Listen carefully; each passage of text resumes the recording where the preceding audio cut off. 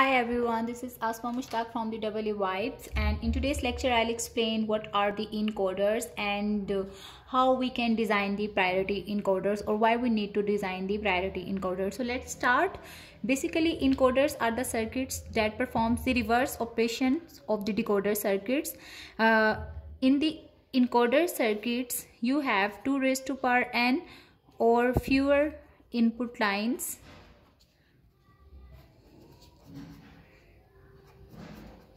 and you convert them into n output lines. So encoders are used for compressing the informations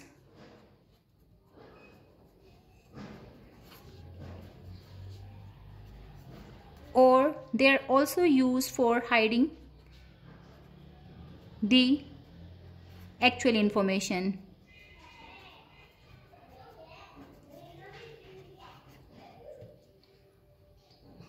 It is assumed that in the encoder circuits only one input has a value of 1 at any given time. So let's start designing a 4 to 2 line encoder circuit.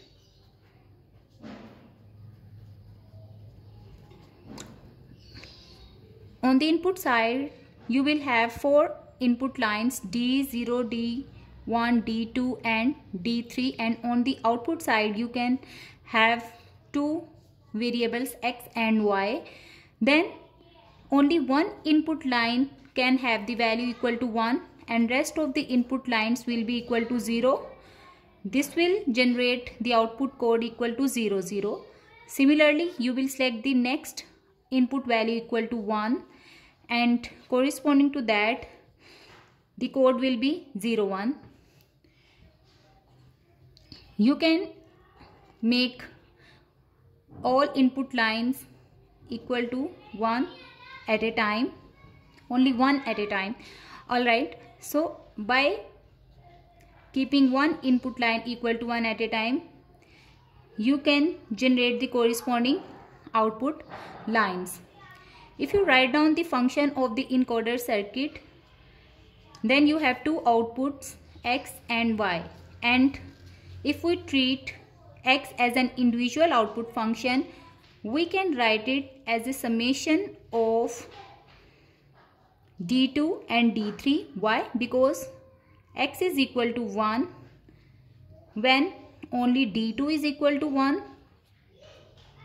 and X is equal to 1 when D3 is equal to 1. Similarly, for the output function Y, you can simply use the OR gate for ORing the corresponding input lines where the value of the Y is equal to 1. That's why Y can be represented as the summation of D1 and D3. Fine. So you can see by taking the OR of these input lines, we can design a 4 to 2 line encoder circuitry. Now there is a problem associated with this encoder circuit design. Let's say if you switch 2 input lines at once, let's say D1 and D2 both are switched equal to 1. So when you will make D2 is equal to 1 and D1 is equal to 1, the output value of X and Y will be equal to 1, 1, which is neither the combination for the D2, because for the D2 the output variable X and Y should be equal to 1, 0, or for the D1 it should be equal to 0, 1. So it is observed that when we have turned on both switches D1 and D2 equal to 1, since the functions of X and Y involve D2 and D2 equal to 1, that's why they will generate the output code 1, 1, which is neither the code for the representation of D2 and D1. This is the one problem that is associated with this.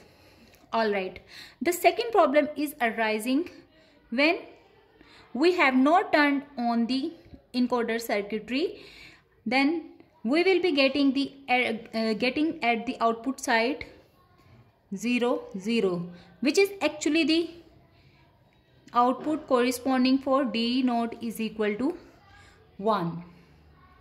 Alright, so these are the two problems associated with this simple encoder circuitry. In order to overcome these two problems, we will use a priority encoder circuit.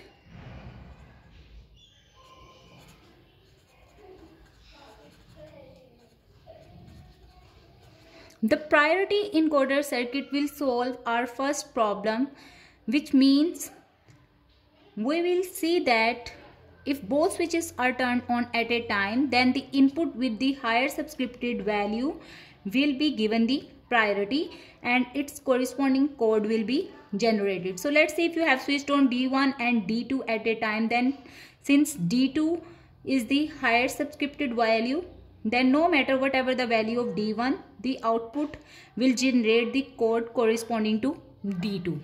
In this way, you have actually prioritized the higher subscripted input line. So the first problem is solved by using the priority encoder concept.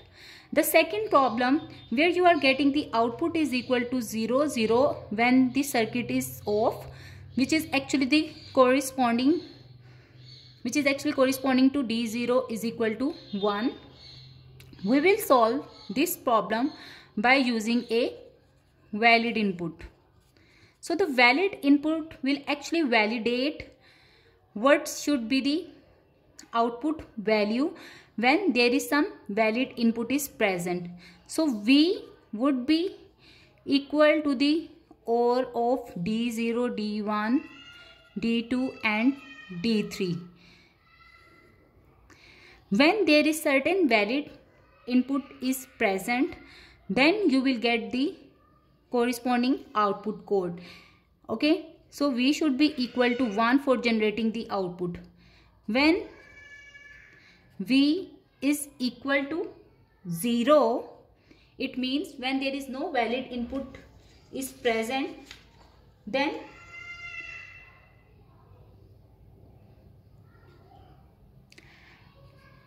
the values of X and Y will be in the don't care conditions. So you will not bother about the output value of the function as long as you are not getting some valid input. Fine. So let's design the priority encoder circuitry. And for that you can see the second part of this lecture. Thank you for watching. Take care.